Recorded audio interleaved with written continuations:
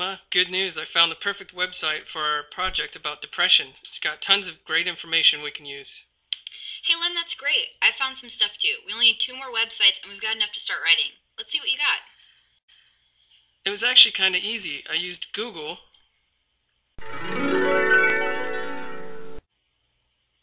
And, well, I remembered that .edu sites are usually really credible and really reliable because they come from colleges and universities. So I actually put .edu right into my search. I got this site. She looks totally depressed. I know, but I was really happy because, look, it starts out with a really good definition of clinical depression, and then over here are more links that lead to information like about symptoms, treatment, causes, all the stuff we need. So who put this up? I mean, what university is this from? Yeah, well, oh. Len, I know you were up really late with this stuff, but this site is called depression-edu.com. It probably isn't from any school. And look, there's no way to even tell where the information comes from. They never say who they are, they never cite their facts or the basis for their claims. They don't even put a date on their pages. Also, they have a pretty clear bias against Big Pharma. They make unsupported claims about antidepressants not being well tested. And look at all these ads for natural remedies. Whoa, whoa, whoa!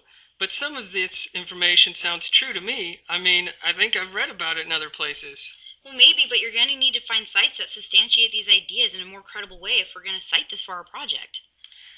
Yeah, okay. So what did you find? Well, I started at Google too. I typed depression and the first site that came up looked pretty relevant.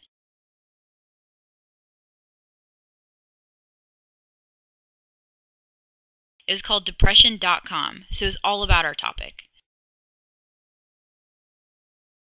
It was also really current, had an update date of 2009. Of course, I remembered that since it was a .com, it was probably a commercial site. So I checked who was sponsoring the site, and it turned out to be a big pharmaceutical company. Under medications, they only talk about their own products. They may have good information here, but given the site's purpose to sell their product and obvious bias in favor of their own treatment options, I decided to move on. I didn't have to go very far before I found this.